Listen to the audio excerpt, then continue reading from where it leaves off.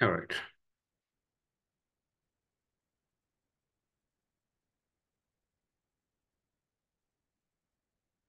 Good morning, good afternoon. Um,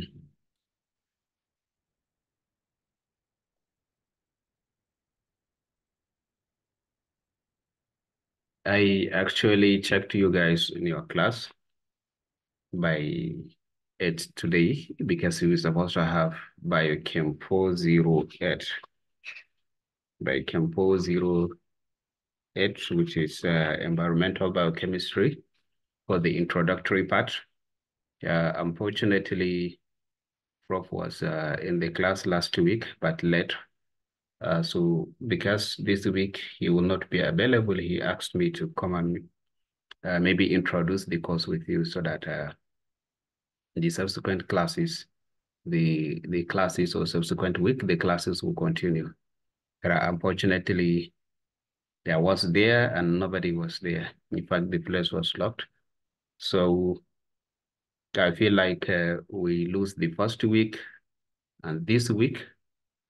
And if it goes like this, we don't know what tomorrow will bring. So we may be left behind. So I decide to produce something like this, a recorded introduction where I will introduce you to Biochem 408 so that in its subsequent classes.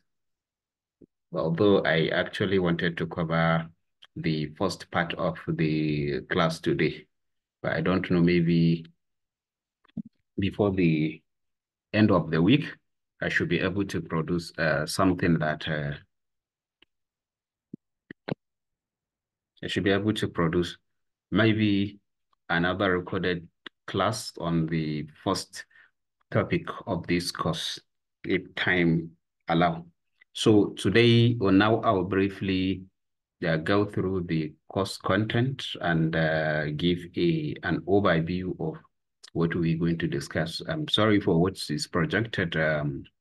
This is just one part of the class, which is the second part. So I would give the overview from the first part of the course. By Compose 08, if you check this student handbook, November 2023, I think you can have a idea on what's supposed to be covered over this time period. By Compose 08, title Environmental Biochemistry, 1 credit unit. The course is an elective course.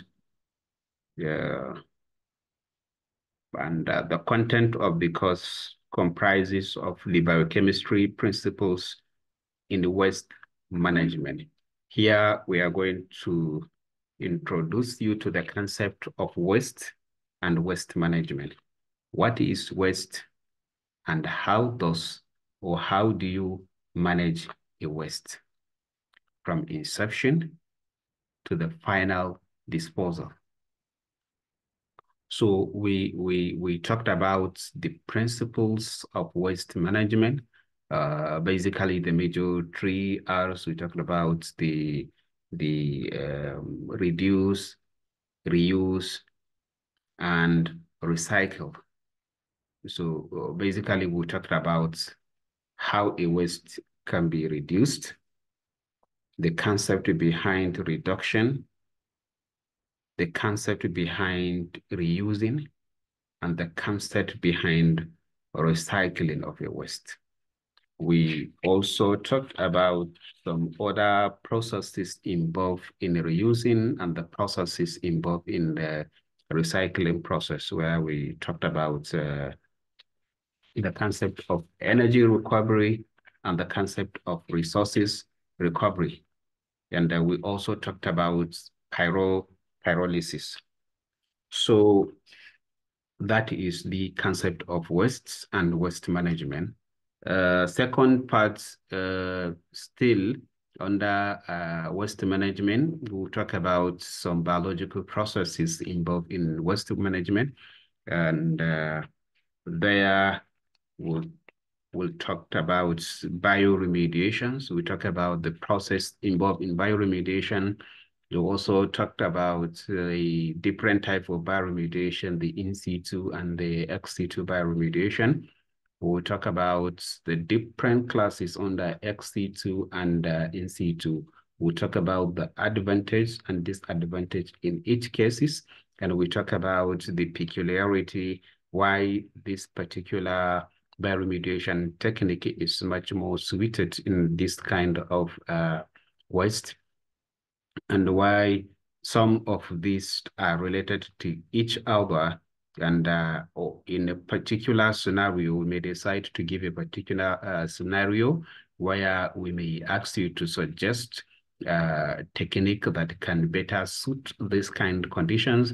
Then you look into it and analyze the condition, and then you can easily propose a technique that can easily be used to bioremediate or to combat the waste to an unharmful state. After that, we also going to talk about biochemical aspect of climate change. So to introduce this aspect of climate change and how biochemistry comes into play, we're going to introduce the biogeochemical cycle, where we talk about cycling of elements, cycling, because we already know the concept of energy and energy cycling, that energy can neither be created nor destroyed. And we'll actually look at into this concept of how energy can neither be created nor destroyed. And similar case with regard to elements or matter. Will matter be created? Can it be destroyed? Or is it the same principle applied to energy? How are these matters, resources are recycled in nature from hydrosphere to biosphere to lithosphere to hydrosphere and continuously? Or do we have a stage where a matter exists and it does not exist anymore? If it does not exist anymore, what are the transformation involved? We're going to see into that. So basically, instead of talking about quite a number of them, then we selected the most common ones that are recycled around us. We talk about carbon, we are going to talk about nitrogen, sulfur, phosphorus, and water. How this, by discussing water indirectly, we talk about the hydrogen cycle, we talk about oxygen cycle. So we will see how these elements actually recycle in nature, and how is this at the end be related to climate change. Because of course we will talk about the role of individual element. So the role here, because we're trying to relate it to, we talk about more of the biological role of these elements. We talked about steps involved in this cycling processes. What are, because basically how these substances change from one form to another is related to oxidation reduction reactions. What are the prevalent conditions that lead to each stage, and what are the reading, and what are the ecological benefit for that? We're going to see how this has an impact on human, and how human have impact on these processes. Then we will see how the impact of human on these processes affect the process or the normal flow of these cycles, and how this is related to climate change. What are the mitigation strategies that can be used to reduce the impact, or to even reduce these processes? From the biochemical point of view, we are going to discuss all this, so that by the end of this class, you guys will have an idea on how biochemistry comes into solving an environmental issues, how biochemical reactions, how the concept of biochemistry, the application of recombinant DNA technology, the application of enzymatic processes, the applications of protein chemistry are involved in solving an environmental challenges, how unwanted substances in the environment can be tackled using biochemical processes. We should definitely have these ideas. So for those of you that, sorry for this. So for those of you that are registered for this course and those that did not register for this course, please make sure you make up your mind if you continue with this or not, because we have a situation last previous years where students would start a course and along the way, maybe after the first CA test, they may decide to drop, or some will come after or along the way. So maybe by watching this, you should make up your mind whether to continue or not. You would have a clear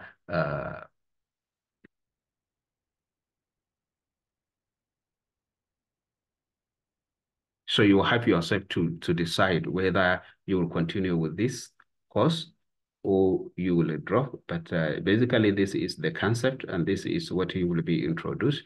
Believe me, you will find it very interesting how the concept of biochemistry can be used to solve a lot of climate issues, either greenhouse gases, global warming, problem with food production, etc., etc.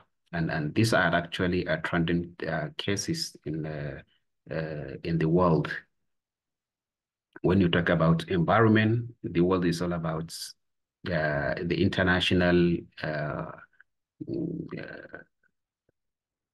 organizations, international world is talking about environment and how, because the issue of environment is something that is not localized. This is not a vacuum. Nigeria is not a vacuum that will say, we are going to do this and this has nothing to do with anybody. No, definitely this is something that has to do with the world. If something affects this cycling of these substances, we talk about the global warming is an issue that has to do with the world itself. So these are things, topics that are very trending. So just make up your mind and get ready for these courses. If you have a problem with past question or the problem solved, asking, answering questions related to this course, please, you should contact the previous years, those that have that sat for this test and exams for this course. They should share with you the test question and exam questions.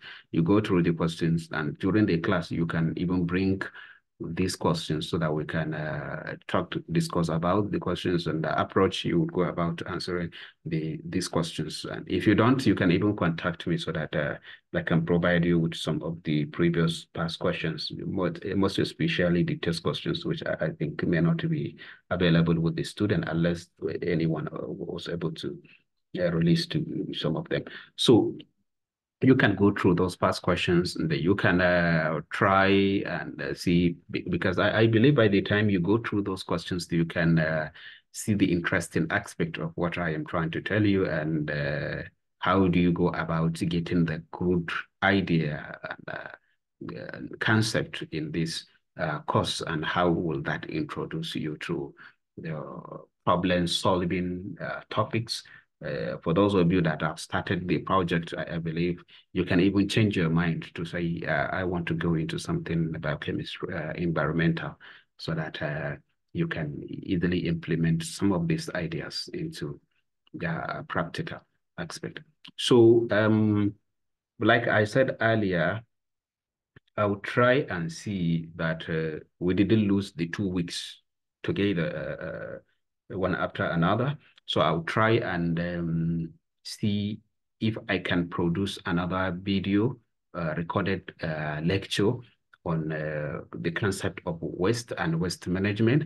There I will cover concept of waste and waste management, the principle of waste management, and then maybe in the subsequent class, we continue with the bioremediation and its classification, advantage, disadvantages, and situations and scenarios where each and of these classifications can be relevant and the type of waste that best suited the application of a particular remediation technique.